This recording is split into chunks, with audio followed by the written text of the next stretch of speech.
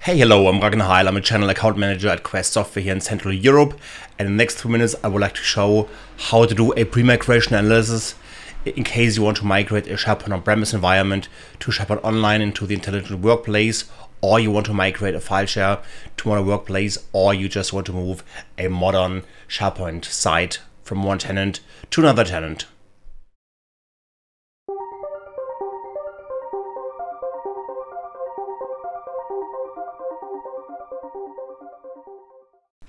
And the tool of our choice to do the pre-migration analysis, even for SharePoint or for file shares, is called Quest Metalogix Essentials for Office 365. And here I've already created a SharePoint site. It's our Mark 8 project. And here I can just right click and go on pre-migration analysis. And then I can see the source, and I can also paste here the target tenant. And now I can specify if I want to just analyze every kind of sites, like sites templates, sites features, web paths, master pages, or including also the analysis of lists.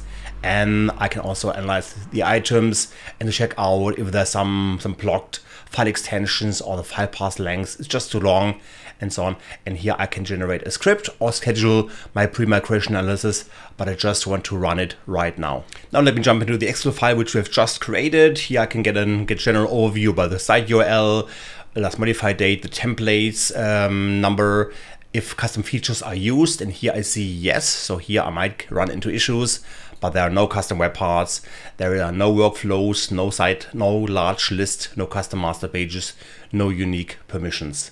And if I dive a little bit deeper, I go into the templates, I see all different kind of templates which are used in every single page. Getting deeper into the feature set, I can see that maybe there are going to be some issues around the SharePoint recommendations. And if I look into the web parts, there's nothing happening here, no workflows. And list analysis, I can see that everything looks pretty good. So no complaints here around the file sizes and no complaints around checked out files or any other things.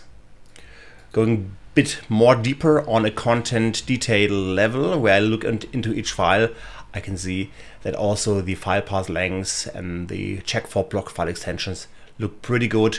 So everything here seems to be ready for a migration. I was also creating a new report for file share analysis, and here I can see that I don't have information around web parts and so on, but it goes very deep into the file summary. And here I can see that I have files which have special German umlauts or special characters like a hashtag, and here there are some invalid characters. So before I can start my migration of file shares into OneDrive, SharePoint or Teams, I first have to fix these umlauts and special characters, otherwise I would run into issues. So this kind of analysis is very helpful indeed. So let's assume now that you've done the pre-migration analysis with file shares and SharePoint. Maybe you've also done the migration from SharePoint on-premises or from file shares into the modern workplace, or from one tenant to the other tenant. And now you want to find out if all the files are already in your target tenant and have the same amount of files like in the source tenant. And here Essentials is offering a nice module called Live Compare. And here I'm going to specify the site URL and the source and the target tenant, also the document library. Here in my case it's called documents, and I'm going to do a live comparison here and click on it, and then I can check if I want to also check memberships and so on and permissions. I'm going to do the whole check now, not only content, and in a very few seconds you can see the differences between the source and the target tenant. So here I can see that the source tenant has got 81 files, the target tenant has got 80 files. So yeah, obviously one single document might be missing. And here I'm clicking on content, and here I can see, the Mark 8 elevator pitch is missing, and using the copy from left to right, I can just compensate it and now migrate it directly into the target tenant. And now both tenants would have the same amount of documents, which are 81.